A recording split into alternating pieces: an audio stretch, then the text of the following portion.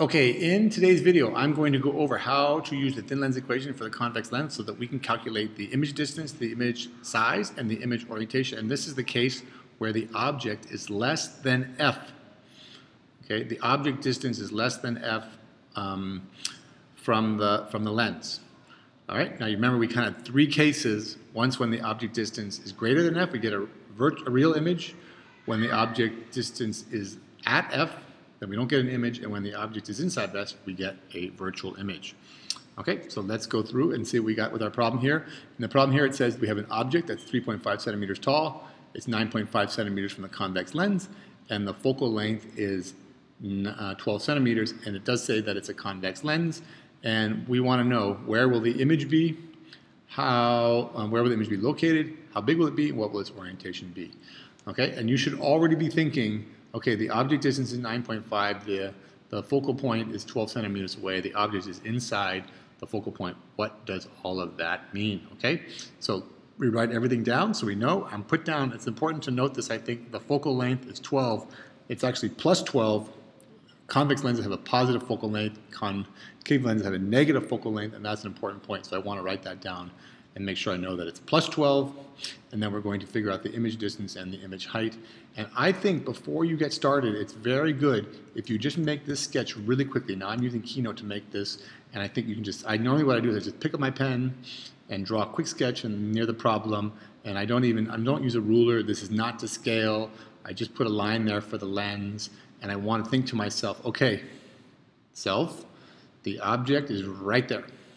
Now it's not to scale, but I drew it inside of f, and this gives me kind of a graphical or a picture in my head, and I can think to myself, okay, if the object is inside of f, where is the object going to be, what kind of an image, what size, and what's its orientation going to be. And you know from your ray diagram drawings that when the object is inside of f, that the image is projected behind the object, and it's bigger, and it's right side up, and it's virtual.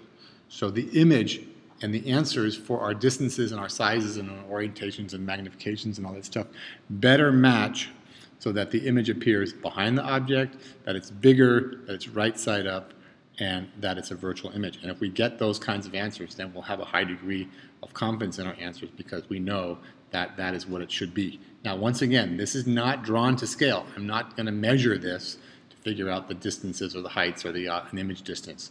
I'm just making this beyond inside of f, and I know this has to be back here somewhere oriented like that. Okay? Now, we can go through and just calculate and see what happens. All right, this is the information. Here's a thin lens equation. I want to solve for di. This is 1 over f, 12, 1 over do, 9.5, and we want to solve for the di. So I'm going to subtract 1 over do from both sides. If I do that, I get that the di is equal to 1 over f minus 1 over do. Now I'm going to plug my numbers in. 1 over di is equal to 1 over 12 minus 1 over 9.5. And you can just put this in your calculator. 1 divided by 12 minus 1 divided by 9.5. Most calculators will do this properly. Otherwise, you might have to calculate each one separately and then subtract. But you will get that 1 over di is equal to minus, and it's important that it's minus 0.0219. Now, this is not the di. Some people, oh, that's a di. That's not the di. That's 1 over the di. I have to take the reciprocal. I have to flip both of these sides upside down. And then I'll be able to keep my equality.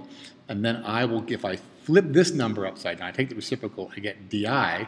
If I take the reciprocal of this side, I get 1 over negative 0.0219. So I can do this.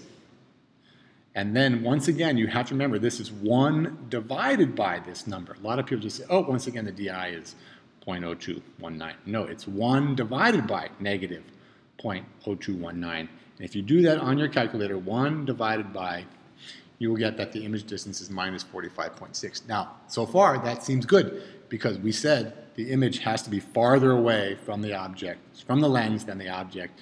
And it's negative, that tells us it's on the same side as the object. Okay, 45 is greater than 9.5. So, okay, we feel good about the image distance.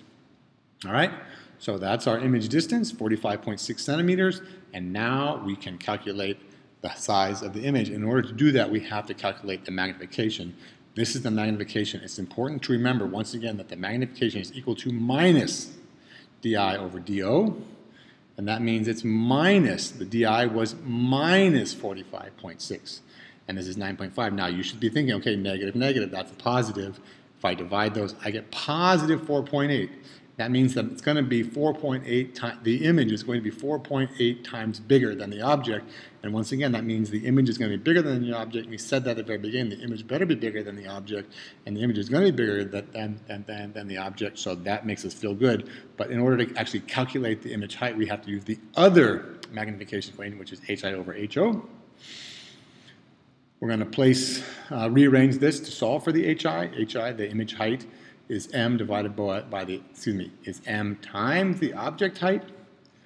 If we plug the numbers in, our magnification is 4.8, our object height is 3.5 centimeters, and we get that the image is 16.8 centimeters tall. And this is a positive image height, which means it has the same orientation as the object.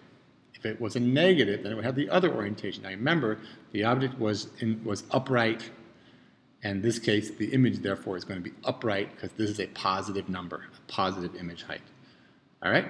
So we can plug that in here. We can see we got everything finished. Now let's just go back and compare what we thought we were going to get to what we actually got. We said the object is inside of F. The image distance better be more than F, more than F or more than the object distance, which it is. This should say image. And the object better be right side up, which this indicates that it is, and it better be bigger. 16.8, this is 3.5. It is bigger, so we feel very confident that we got the right answers there.